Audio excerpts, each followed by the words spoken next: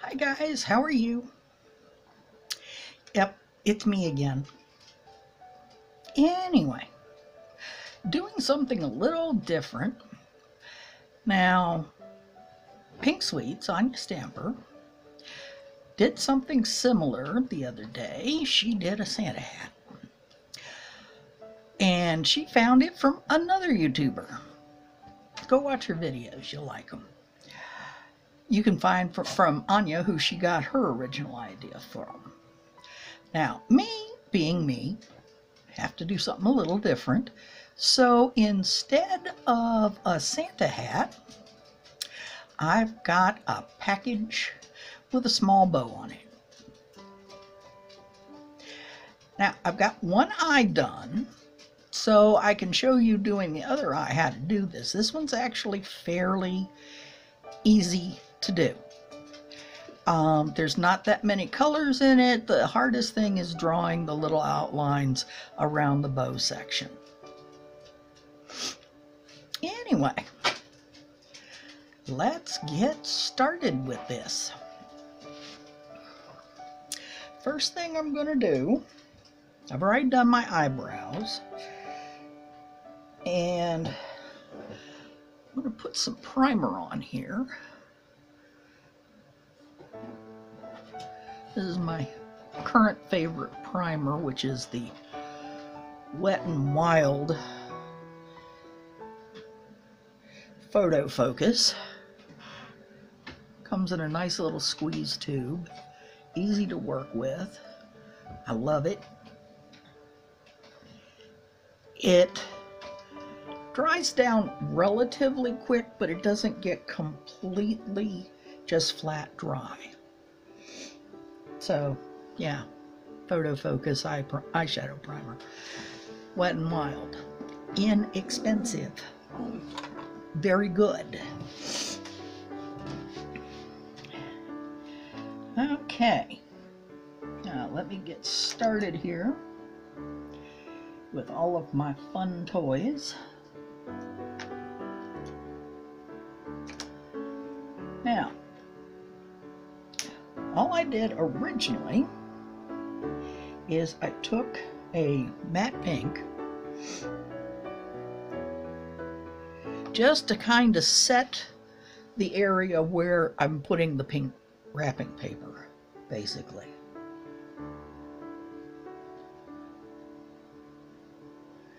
And yes, I seriously cheated. I did the left eye first, since that one takes me forever, since it's the offhand. And I could take my time since I was off camera.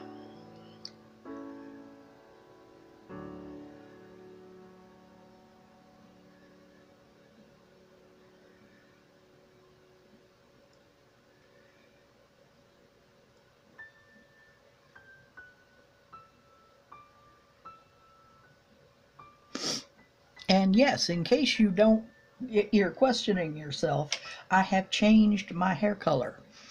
It was about time. Now, once I have the matte down, I started picking up a pink shimmer. Now, this is actually in the Color Workshop palette that I picked up and did the yesterday's film on. I figured, what the heck? It worked really well yesterday. Let me do it again.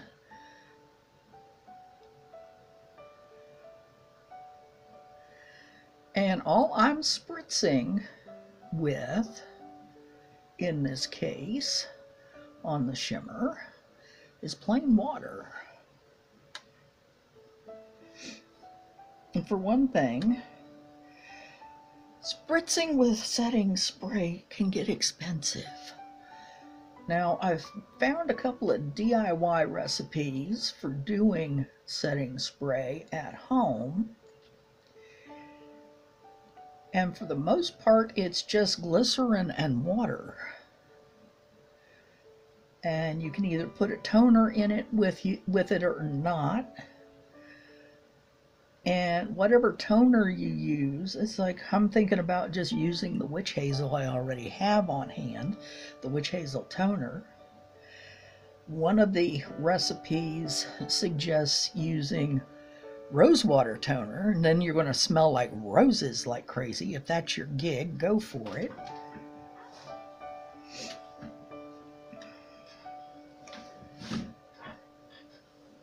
It's kind of like I stick to mostly budget palettes currently because that's what I can afford. I keep telling people part of my focus on here is to be budget conscious, since I have a very structured, very limited income. I don't have the ability to go running out and collecting 2 or 3 jobs and like stacking them all together and that kind of thing. Some people do. I don't.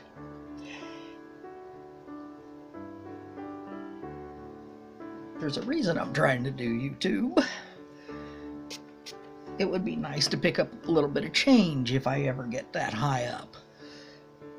Now, with the pink, I'll probably put at least one more layer on the pink in a little bit, but I want the first one to kind of dry down just a little. So I'm going to start with, I've got a champagne gold that's also in this same palette that I started with. And then on the other eye, I actually added a slightly darker gold a little later on. But I'm going to start just like I did on the other eye with the champagne gold. And you just kind of smear it around a little bit more as you go off the edge, the far edge of the eye. And I used a bit of that champagne gold as the inner corner highlight. This one's looking a little pale. Let me fix that. And then I ran some of that pale gold up under the lower lashes so that it's part of the ribbon section. Nice wide ribbon, you know. Kind of ties that color in together. Now this area that I just put down is where the knot kind of gets drawn in. I'm getting a fine detail brush and I'm going to put some of the rest of the ribbon structure in with the fine detail brush. Much easier to draw with than the other one.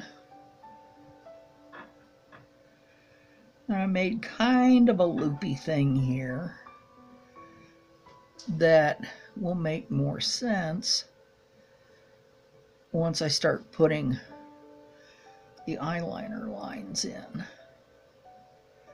Now, I will guarantee you these will not look identical. It is what it is. My drawing capacity is not necessarily the best thing on the planet. However, if all you're doing is a couple little sketch lines to kind of give a little definition,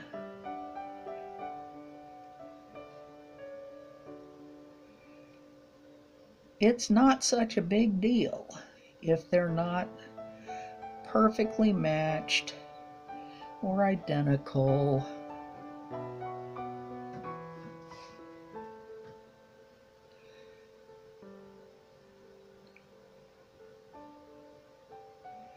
We're just trying to give kind of an impression of a ribbon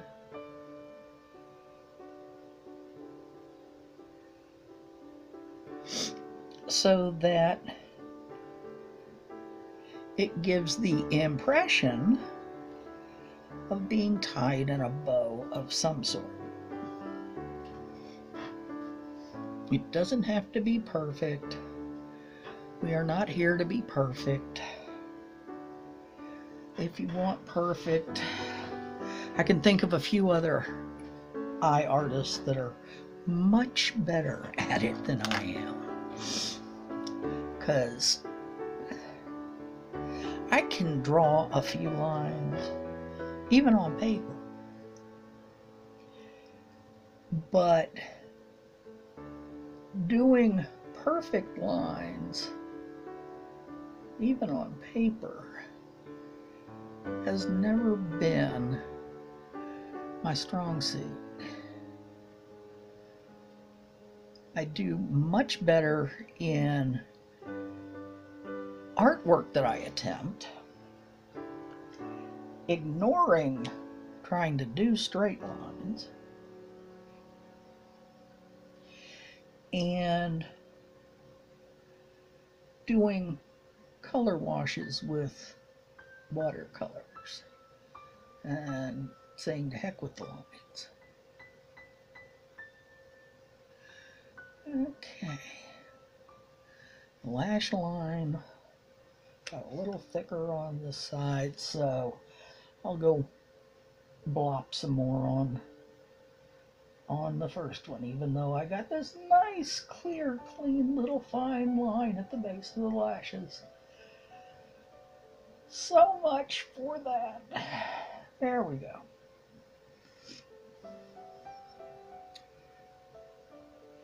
Now, most of the lines I left to out here on the face, I left pretty much to the pencil.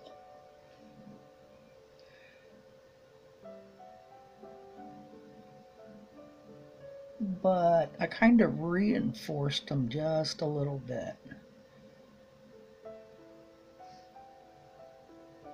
with the liquid liner. And then they softened back up a little bit as I put another coat of the eye makeup on, so that it wasn't quite as blindingly stark.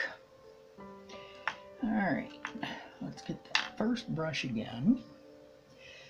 I'm going to pick up some more of that pink shimmer. I thought about getting some glitter out, but the only glitter I currently have is going to be more of a red than this pink.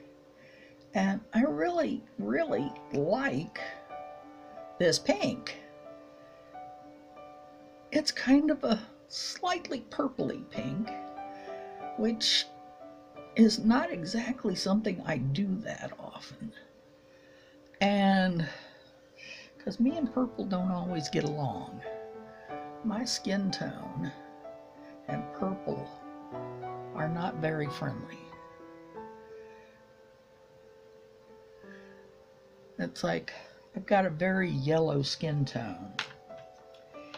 And if you put purple and yellow together, you usually get mud.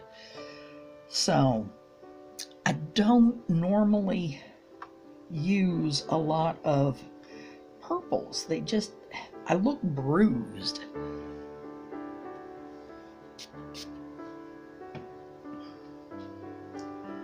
Pick up a little more of the gold, but this is the slightly darker gold.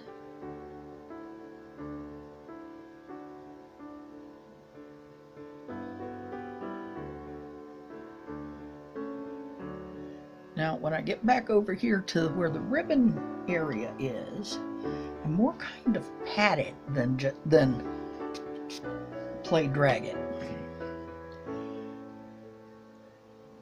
So it kind of works in with the liner to kind of soften up that liner look,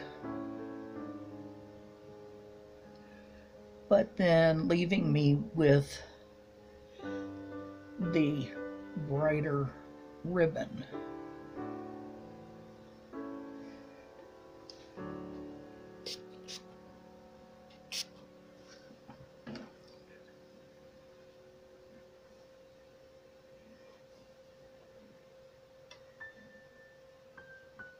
All right, stop being a pain. Let's see it. There we go. It's wanting to be a pain in the tuchus. It wants a little extra love.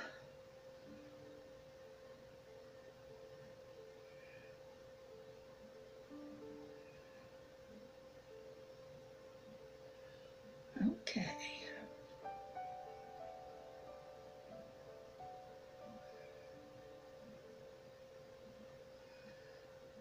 Now, get my pencil out again, touch up those lines just a little bit more, and then